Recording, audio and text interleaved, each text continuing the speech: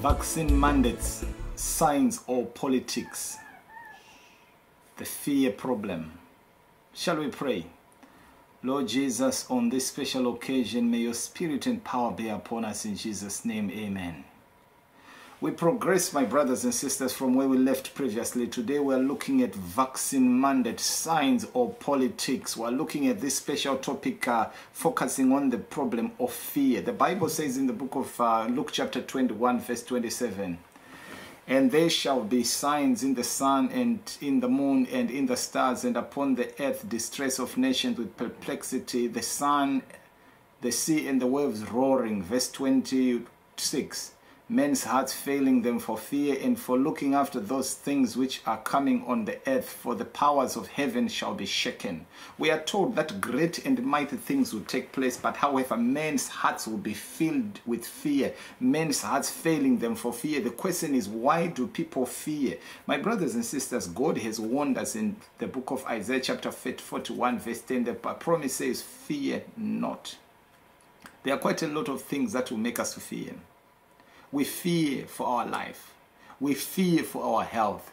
We fear to lose our jobs. We fear to lose our mortgages. We fear to lose our marriage. We fear so many things. And the Bible says, "Fear not." Oh Lord, please help us not to fear. "Fear not, for I am with thee. Be not dismayed, for I am thy God. I will strengthen thee. Yea, I will help thee. Yea, I will uphold thee with the right hand of righteousness." My brothers and sisters, when God has promised that he will be with us, when God has promised us that he will strengthen us, the reality is that God in his mercy and love will strengthen us. My brothers and sisters, we have feared so much, many of us, and we have been coerced, and we have gone and we have been vaccinated. But now there has been a change and a shift in policy. I'm specifically looking at what is happening in England. So this is actually a case study of what is happening in England regarding this mandatory vaccination policy. Now, it was reported last week in the Evening Times, mandatory COVID vaccines for NHS staff X, Sajid Javid confirmed. So he has now confirmed that this has been X. He said this has been X for health workers. This is the health secretary confirmed. He said the rule was set to be imposed in April, meaning if NHS workers haven't had their first jab by February, they would not be double jabbed in time. Yes, and then they will lose their jobs. By then, many of them were actually saving their notifications, so notice, so that they can leave their jobs because they have not been vaccinated. But the question that we need to ask ourselves is, why was the policy scrapped? Was it because a new science was discovered? Is it because they have made enough money with vaccination, or almost everyone has been vaccinated?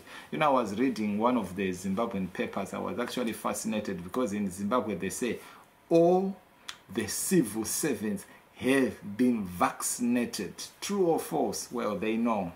I don't know, but I've just read it in the paper. So now in England, we know for sure that not everyone in the NHS was vaccinated, and the policy has been scrapped. But the question is, why have they done that? Have they vaccinated enough people to reach herd immunity? The answer is no. Why have they changed the narrative? Now listen to this, because the Sunday Times was saying, "Shambles as mandatory vaccines for NHS staff in England scrapped." It says the NHS leaders have criticized the shambles of last-minute reversal on compulsory coronavirus vaccine for frontline workers. Why did they change on the last minute?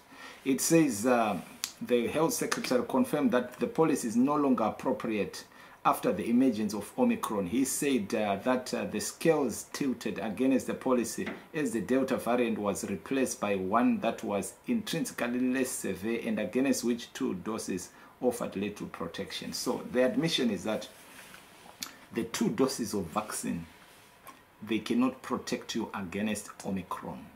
The question is, did they ever protect you against the Delta? Now he says he insisted that introducing the requirement in England has been the right policy at the time, as 127,000 staff had since been vaccinated, adding, "When the facts change, then it is right to review the policy." So the facts have changed. Now, this is very interesting, my brothers and sisters, because we know for sure that when the Delta was causing ravage, 2 doses were not enough for the Delta, because still Delta could be spread by the vaccinated people. Still, the vaccinated people could suffer with COVID. So now, we also understood very well by science that COVID vaccine, 2 jabs only have they just give you protection for 20 weeks. They cannot guarantee, but they give you some protection for 20 weeks. And after that, you need a jab, a booster, which only gives you protection for 10 weeks. And after that, you need another booster. So you need at least a booster every 8 weeks for you to be protected. That's what science say. So the question is, was it practical? The answer is no. And in fact, they have actually admitted that this is actually not going to be practical. We cannot just jab people for the sake of jabbing. But now, for the sake of this presentation, I want to go to the Guardian. That was on Monday the 31st, 2022, 31st January 2022. It says, ministers plan to scrap vaccine mandate for NHS staff. Now listen to what it says. Ministers have announced plans to scrap an order forcing all NHS staff in England to get vaccinated against COVID in a U-turn that will prevent an exodus of thousands of frontline health workers. Now, this was a U-turn. There was going to be an exodus of thousands of NHS workers. So what did the minister do? He made a U-turn. Could it be that the government feared that people will lose, people will go away, and NHS will crumble? For I'm well informed that quite a lot of departments were going to close because of lack of staff. Several doctors, consultants, doctors, registrars, house officers, nurses, health workers, carers have not been vaccinated. Therefore, a lot would have walked out. And that was a huge blow for NHS. So what did the government do? They decided to ditch the policy. And they said ditching a policy that he had championed in spite of growing concern that it will endanger patient safety by triggering the loss of key personnel for the already understaffed health service. So because the health service is understaffed, it was needful for the government to change its policy, and they say because the science has tilted. But the question is, was it not the same argument all along? It was. Now, how many people have been vaccinated? Quite a lot, but there was still 127,000 not yet. My brothers and sisters, it's very good to know that you are not the only one who have not been vaccinated, for there are about 127,000 in the NHS. This is just England. We're not talking of Wales. We're not talking of Ireland. We're not talking of Scotland. This is just England. What exactly does that mean, my brothers and sisters? There's a lot of change in the government, isn't it? They change. They say one thing, they do another. They say one thing, they do another. Now the question is, can we trust the government? Don't worry about the government. I don't talk about the government. I just want to focus on what God expects from his children, looking at the fear. Because, you know, I cannot talk about government. Let me actually look at what this person says. He says, Javid also explains to remove immunization as a condition of working in the care homes, an approach that has already led to the loss of about 40,000 in the sector. So there's serious shortages, is it? 40,000 have gone. Now 127,000 would have gone. What exactly does that mean? The fear that health institutions will crumble has made the government to make that U-turn. And also, maybe probably it has made them to accept that what they were doing was contrary to the real science. So the government was afraid.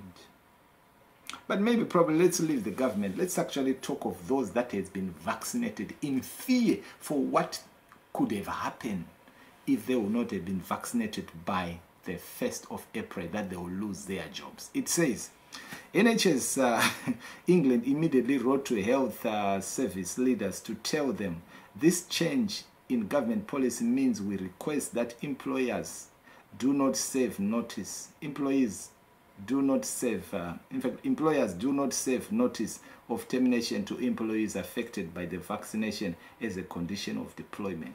So they wrote urgently, please don't serve them with notification of termination of contracts. Why? Because we've been in serious problem. 60,000 would have been saved by these notices, and beginning of February 60,000 would have lost their jobs. And what would have happened to the operations? What would have happened to the surgical wards? What would have happened to the ITU wards? What would have happened to all these other departments? My brothers and sisters, with fear of what people can do, so does Protestantism work? Yes, to protest, it works to stand for your rights. It works to remain consistent. He said the move comes after weeks of warning from staff groups that pressing ahead with the policy would lead to severe, to even worse staff shortages, particularly in maternity service and especially in hospital in London and Birmingham, which have significant numbers of unvaccinated staff, notably nurses and midwives. I was talking to a colleague who said that, there is a certain hospital in London there, about 300 doctors have not been vaccinated. So it would have been interesting, is it? Loads of nurses have not been vaccinated. It would have been interesting. So what did the government do? They feared. But now, don't worry about the government fear. Let's talk about we that have been vaccinated because of fear. Say, NHS providers and the NHS Confederation, which both represent hospitals in England, warned that the decision to allow health and social care workers to continue working even if they remain unvaccinated could affect the drive to promote wider vaccination take-up. So now, to promote the drive for people to take vaccine, they have to make it mandatory. It is the same health minister who said that mandatory vaccines are introduced as a way of coercing people to take the vaccine. So people in fear of losing their jobs,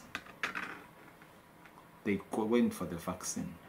But the question is, why didn't we trust God that God can be with us? Thank God for those who are faithful. Thank God for those who have understood what they stand for. Thank God for those who are prepared to lose their jobs. God has vindicated them. But my brothers and sisters, I've got a challenge with my colleagues who have been preaching to us that we should be vaccinated.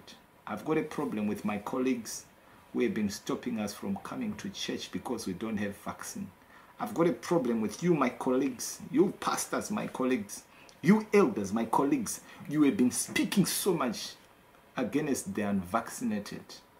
So what are you going to do today? It says, a senior NHS official added, there is a risk that other staff who have got vaccinated when they may not have will feel let down. Oh yes, you feel let down because you've been vaccinated, is it? But the question is, who consented to be vaccinated? Why would you feel let down? Was it not within your right to say, I don't want to be vaccinated? Why then should you feel the let down today? My brothers and sisters, we may be frustrated now because we've made these decisions. But the question is, what can we do now? We've learned, is it? It's not science. It's politics. We fear to lose our jobs. And the devil used the instrument of fear. We fear we'll go hungry. We fear we'll lose our mortgages. We fear we'll not be able to be up to date with our payments of our mortgages and our cars and all those things. Therefore, we do things against our conscience. My brothers and sisters, one of the worst things I can do as a human being is to go against my conscience. There is no freedom when you go against our conscience. Always a principle should be a principle, and when I have made a decision, then I should not go against my conscience. That's why Martin Luther said it is not safe for a man to go against his conscience. It's not safe. It's not good. But many of us are going to receive the mark of the beast against our conscience simply because of fear. Fear. We learned from the book Last Day Events, page 173, paragraph 6. The time is not far distant when the test will come to every soul. The mark of the beast will be unaged upon us. Those who have step by step yielded to worldly demands and conformed to worldly custom will not find it a hard matter to yield to the powers that be, rather than subject themselves to derision, insult, threatenment, imprisonment, and death. We were not prepared to lose our jobs. We were not prepared to suffer. We were not prepared to look for another career. Therefore, we decided that let us be vaccinated. My brothers and sisters, with that kind of fear, the mark of the beast will be too great for us. Let's seriously consider where we are, my brothers and sisters. When we fear with something so simple, what happens when we come to something big? It will be very hard for us because of fear. Many of us, and the devil has understood it, and he knows that, and he said the contest is between the commandments of God and the commandments of men. In this time, the gold will be separated from dross in the church. The gold will be separated from dross in the church. I was talking to my colleague yesterday. The big churches are now empty. People are not going to church anymore. What has happened? COVID has shaken the church. And we will wait when the real crisis has come, the National Sunday Law. At that time, gold will be separated from the dross. Look at the NHS today. Only 127,000 not vaccinated.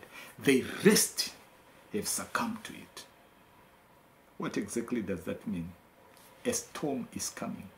And in this storm, my brothers and sisters, if we fear, we are not going anywhere, we will sink. But here's the words of Jesus in Revelation chapter 2, verse 10. Fear none of those things thou shalt suffer. Fear none of those things thou shalt suffer. Behold, the devil shall cast some of you into prison, that you may be tried, that you may have tribulation 10 days. Be thou faithful unto death, and I'll give you a crown. To fear, it's sin, as we learn from Revelation chapter 21, verse 8. But the fearful and the unbelieving and the abominable and murderers and warmongers and sorcerers and idolaters and all liars shall have their part in the lake which burneth with fire and brimstone. And that's the second death. What exactly does that mean? When we fear, we'll be coerced by the devil to do anything. When we fear, we're in a serious problem. What we have learned so far, vaccine mandate, it has nothing to do with science. It's all politics. But now we make a choice of ourselves. And these policies, they are not universal in all countries. As children of God, God has given us an opportunity to trust in Him. Fear not, for I am with you. And indeed, the battle is to be surrendered to God, who will fight the battles better. The war is already won long time ago. Therefore, fear not. Shall we pray? Lord Jesus, we thank you for this opportunity. Give us grace not to fear, but to trust in you. Blessed are those who trust in you, for they shall be established. O Lord, give us grace never to fear, but to remain on principle and be truly principled. In Jesus' name, amen. Until then, my brothers and sisters, God bless you. I'll meet you in the next edition. Please share the message. Please subscribe if you have not subscribed. And also continue to pray for us as we seek to deliver this message. And I will encourage you to share your comments with us, share your concern with us. If you've got anything to say, we are ready to listen. God bless.